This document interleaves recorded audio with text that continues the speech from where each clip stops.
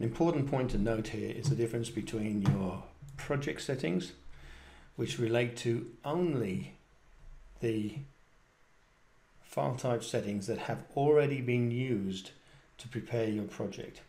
So if you use this and it was set to always process hyperlinks, it's too late now. No matter what you do, you're not going to be able to change that. You need to prepare the project again without this set up that way.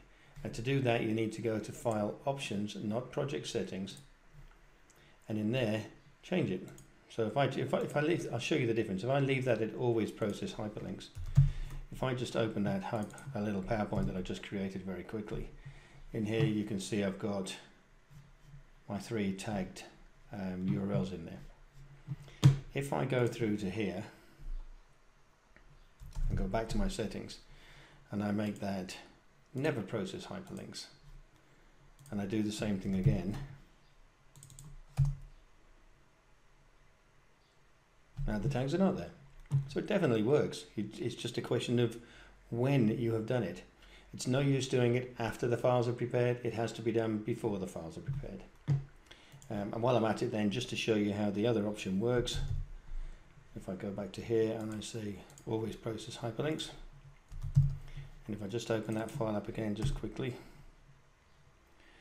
and if I save it just to create a mini project, so there's my hyperlinks. So I close that now. So my projects I've got, in fact they're on the files, there's my file ready to go, and you saw that it had the hyperlinks in there. So if I take the toolkit, STLXlib toolkit, which looks like this, and if I drop the project file, it's the same as dropping the STLXlib. The STLXlib would just drop that one file. If I had 200 files in my project, dropping the STL proj in there would take all 200 files in. So it's a very quick way to get them all in. All you do then is you click on Generate DSI. And the tag structure, if I go back to Studio just so you can see this, just to remind you of this. See down here it's a tag.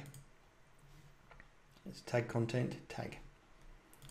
So when I close this, it's that tag content that I'm interested in, that one there. So if I say, okay, take that one and let's make it translated. Oh, before I do that, let's copy source to target. So copy source to target, set it as translated and lock it. I think that should do it. There you go. So it's now fully translated, locked and ready to go, and I could have done that across the whole project in one go. Definitely the easiest way to go if you've already done it. Hope that helps.